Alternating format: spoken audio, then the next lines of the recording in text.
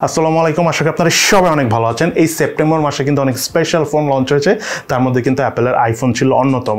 ঠিক এর পাশাপাশি আগামী অক্টোবর মাসেও কিন্তু বেশ কিছু ইন্টারেস্টিং ফোন লঞ্চ হতে যাচ্ছে এবং তার পাশাপাশি বেশ কিছু ইম্পর্টেন্ট ফোন আছে যেগুলো ওয়ার্ল্ড ওয়াইড লঞ্চ হয়েছিল বাট বাংলাদেশে আসেনি। এবার সেরকম কিছু ফোনও অক্টোবর মাসে আমরা বাংলাদেশে দেখতে যাচ্ছি। সো আজকের ভিডিওটি একদম মনোযোগ সহকারে দেখবেন এবং এই ভিডিও দেখার পর আপনারা জেনে যাবেন অক্টোবর মাসে কী কী ফোন আমরা পেতে যাচ্ছি এবং কী কী ফোন ওয়ার্ল্ড ওয়াইড লঞ্চ হতে যাচ্ছে। সো পুরো ভিডিও জুড়ে সঙ্গে থাকবে আমি ফারাবি, আপনারা দেখছেন প্রযুক্তি। চলুন তাহলে শুরু করি। প্রথমে যে কোম্পানিটাকে নিয়ে কথা বলবো সেটা হলো স্যামসাং। স্যামসাংয়ে মেইনলি যে ফোনটা আসবে, যেটা নিয়ে মানুষের সবচেয়ে বেশি আকর্ষণ, সেটা হলো স্যামসাং গ্যালাক্সি M52। এই ফোনটা বাংলাদেশ মার্কেটেও লঞ্চ হবে, যেটা মোটামুটি আমরা শুনেছি 90% মানে কনফার্ম যে বাংলাদেশ হবে, বাকি 10% রিস্ক আছে, এখনও নাও হতে পারে।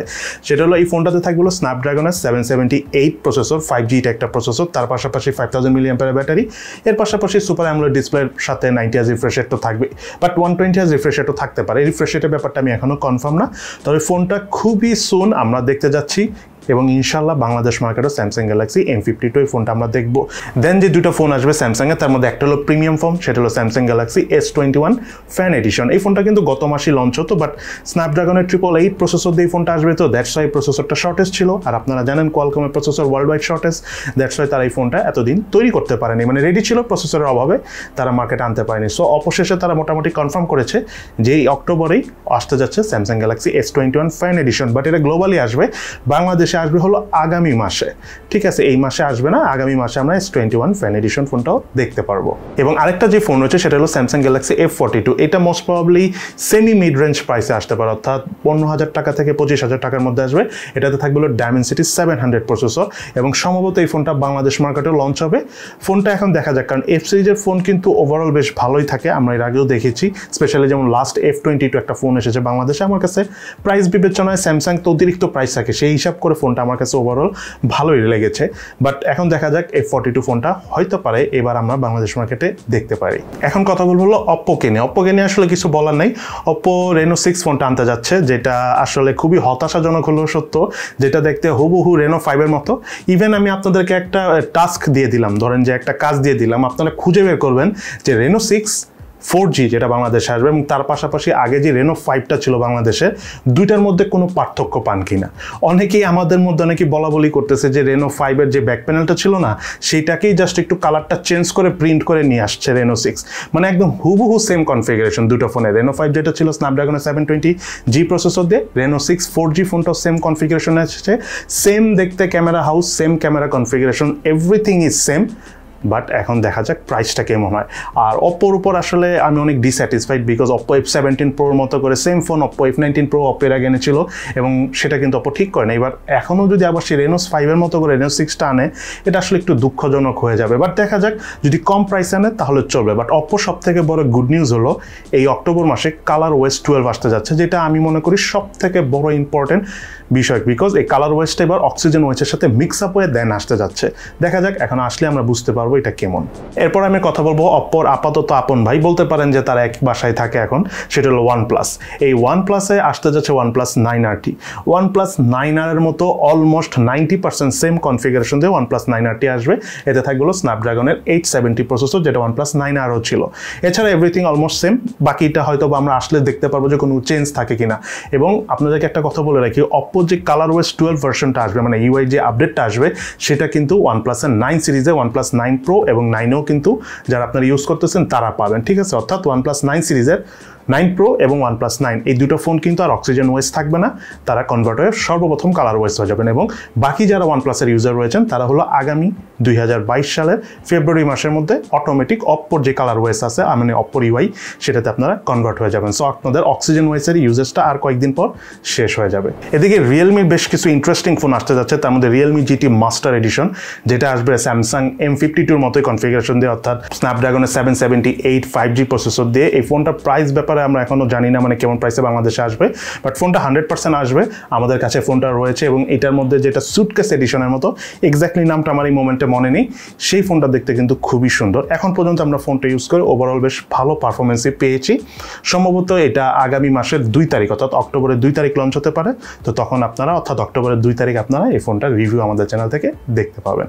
দেন যে দুইটা ফোন আসতে পারে তার মধ্যে হলো নার্জো সিরিজের নার্জো 50A এবং 50i, এই দুইটা ফোন আপাতত বাংলাদেশে আসবে না, বাট ফোনটা মাত্র লঞ্চ হয়েছে ইন্ডিয়ান রিজিয়নে। সো আমাদের দেশে আসবে হলো নভেম্বর ডিসেম্বরে, এটা আমি আগেও বলেছি। সো ফোন দুইটার ব্যাপারে আমি আপাতত ডিটেলস কথা বললাম না। এবং তার পাশাপাশি Realme 8s এবং 8i, 8sটা হলো Dimensity 810 প্রসেসর এবং 8iটা হলো MediaTek Helio G96 প্রসেসর দিয়ে এসেছে। এই দুটো ফোনের মধ্যে যে কোনো একটা ফোন অক্টোবরের শেষে না হলো নভেম্বর মাসে আমরা দেখতে যাচ্ছি বাংলাদেশ মার্কেটে। এবং রিয়েলমির তরফ থেকে আরেকটা গুড নিউজ হলো Realme UI 3.0 কিন্তু অক্টোবর মাসে লঞ্চ হবে। কবে লঞ্চ হবে এই ব্যাপারে আমরা কোনো ইনফরমেশন পাইনি, বাট অক্টোবরে আমরা দেখতে যাচ্ছি রিয়েলমির নতুন Realme UI 3.0। ভিভো ব্যাপারে কথা বলতে গেলে ভিভো গ্লোবালি লঞ্চ করতে যাচ্ছে তাদের প্রিমিয়াম সিরিজ অর্থাৎ Vivo X70 সিরিজের ফোনগুলো সেপ্টেম্বর মাসের 30 তারিখে, যাতে থাকবে স্ন্যাপড্রাগনের 888 প্রসেসরের পাশাপাশি মার্ভেলাস টাইপের ক্যামেরা। মানে বুঝতেই পারতেছেন X সিরিজের ফোনগুলোর ক্যামেরা পারফরমেন্স অনেক ভালো থাকে ভিভোর। সো এবারও সেরকমই থাকবে বলে আমরা ধারণা পাচ্ছি, বাকিটা আসলে আমরা বুঝতে পারবো। এবং এর পাশাপাশি Vivo V21 Pro মোবাইলটি আসতে পারে স্ন্যাপড্রাগনের 778 প্রসেসর দিয়ে অথবা স্ন্যাপড্রাগনের 765 প্রসেসর দিয়ে, বাট এইটার ব্যাপারে আমরা ক্লিয়ার ইনফরমেশন পাইনি, দ্যাটস আমরা কনফার্ম বলতে পারতেছি না। হতে পারে অক্টোবরে আমরা Vivo V21 Pro দেখতে পারি অথবা নভেম্বরে যে আমরা এই ফোনটা দেখতে পাবো। দেন Xiaomiর কথা যদি বলতে চাই তাহলে আমি প্রথমে পোকোর কথা বলি। পোকো C4 ফোনটা এই সেপ্টেম্বর মাসের 30 তারিখে লঞ্চ হতে যাচ্ছে এবং পোকো C3 সাকসেসর তো এই ফোনটা। পোকো C3 কিন্তু অনেক পপুলার একটা ফোন ছিল, অনেক সেল হয়েছে ওই ফোনটা। সো ওইটা সাকসেসর। এখন দেখা যাক এটাতে কি কনফিগারেশন আসে। কনফিগারেশনের ব্যাপারে আমরা কোনো লিক্স পাইনি। এর একটা যেমন MediaTek Helio G35 ছিল, তো এটা হতে পারে আর একটু ভালো প্রসেসর আসতে পারে এবং প্রাইসও কম হতে পারে। বাট কিছু ইনফরমেশন আমি বিভিন্ন এন্ড থেকে পাচ্ছি যে Xiaomi ফোনগুলো হতে পারে আগামীতে প্রাইস একটু ইনক্রিজ হতে পারে, যেটা অনেকটাই ব্যাড নিউজ বিকজ Xiaomi ফোনগুলো কিন্তু প্রাইসের জন্য বেশি পপুলার। যদিও আমি জানি না ইনফরমেশনটা রাইট অর রং, বিকজ আমি বললাম বিভিন্ন সাইট থেকে লিক্স থেকে পেয়েছি, হতে পারে ইনফরমেশনটা রংও হতে পারে। বাট পোকো C4 আমরা সেপ্টেম্বর মাসের 30 তারিখে দেখতে যাচ্ছি।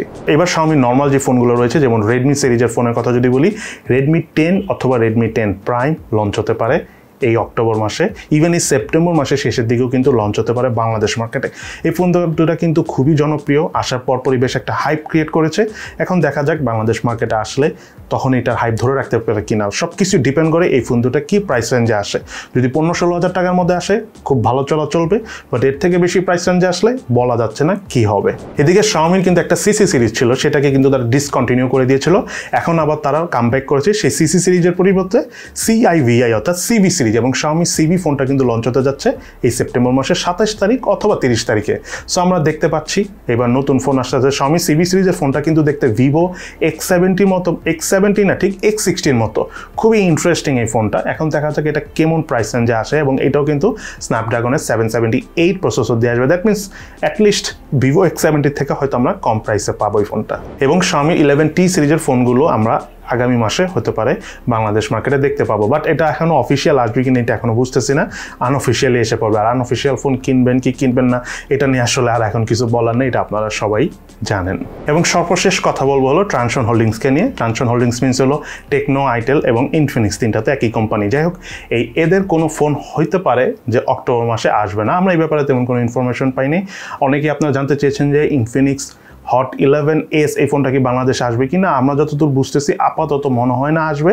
যদি আসে তাহলে তো খুবই ভালো, যতদূর আমার মনে হচ্ছে আসার খুব একটা সম্ভাবনা নাই। এবং তার পাশাপাশি টেকনোর পোভা সিরিজেরও কোনো ফোন আপাতত বাংলাদেশে আসার কোনো সম্ভাবনা নেই। সো এর পাশাপাশি বাংলাদেশে মোটরোলার কিছু ফোন আসতে পারে, নোকিয়ার কিছু ফোন আসতে পারে, বাট সেগুলোর ব্যাপারে আমরা কোনো ক্লিয়ার ইনফরমেশন পাইনি, তাই আপনাদের সাথে আর শেয়ার করলাম না। সো আজকে তাহলে এই পর্যন্তই। কেমন লাগলো আমাদের আজকের ভিডিও সেটা কিন্তু অবশ্যই ভিডিওর নিচে কমেন্টস করে জানাবেন। সবাই ভালো থাকবেন, সুস্থ থাকবেন, ইনশাল্লাহ দেখা হবে ফিউচারে।